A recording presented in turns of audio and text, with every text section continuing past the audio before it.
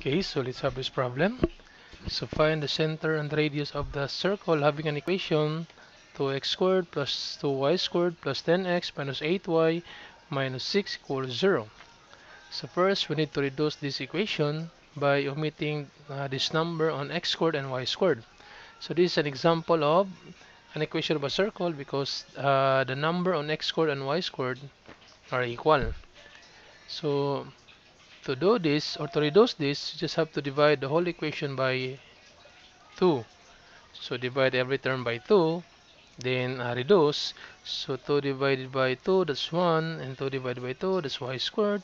So 110 divided by 2, that's 5, 8 divided by 2, that's 4, and negative 6 divided by 2, that's negative 3.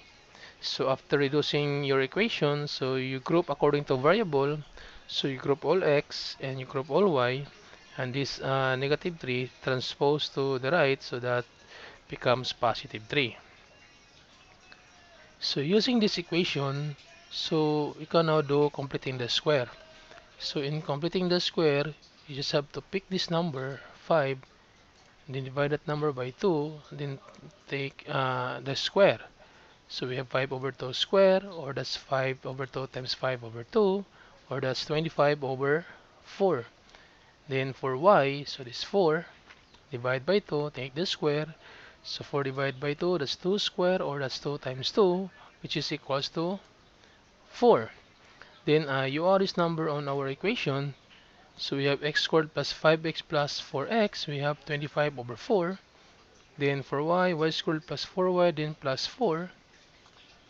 Then take note, the number you added on the left side should also be added to the right side. So plus 25 over 4 and plus 4. Now, let's do the factoring. Now, in factoring, this is how to do. So it's very simple. So first, you factor out x squared. So that's x times x. Then you factor out 25 over 4. So this 25 over 4, that's 5 over 2 times 5 over 2. And since our middle term is positive, so the sign positive. Then factors for y. So factors for y, so you have y squared is y times y. And for 4, that's 2 times 2. And since the middle term is also positive, then the sign is positive. Then on the right side, reduce this one. So LCD, we have 4. So take note that 3 has an imaginary 1 denominator. So 4 divided by 1, that's 4. Then times 3, that's 12. This one, that's 1 times 25. And also 4 has an imaginary denominator 1. So 4 divided by 4 times divided by 1 times 4, that's 16. Now, since we have 2x plus y over 2, so we can write this one as x plus 5 over 2 squared. And we also have y plus 2, 2y plus 2, so that's y plus 2 to the power 2. Then reduce this one or simplify.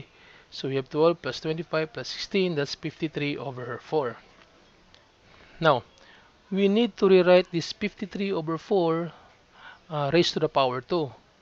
So now if you have problem on rewriting a number raised to the power 2, you just have to follow this process. So you take the square root of that number, then raised to the power 2. So again, take the square root of that number, example this one. So take the square root of 53 over 4, then to the power 2. Then simplify. So we have square root of 53 over 2 because square root of 4 is 2. So the square root of 53 over 2 to the power 2. And this is your radius. So this is our standard form. Okay. So from that standard form, using this standard equation of a circle as our guide, so from this computed equation of a circle, so we can say that our h, since this one is positive, so our h is negative. And this one, y plus 2, since positive, therefore our k is negative because negative times negative, that's positive. This one, negative times negative, that's positive. And our radius, just take the base, the square root of 53 over 2. So the center now of our circle, so the h and k, so we have negative 5 over 2 and negative 2. And the radius, the square root of 53 over 2. So this is the answer.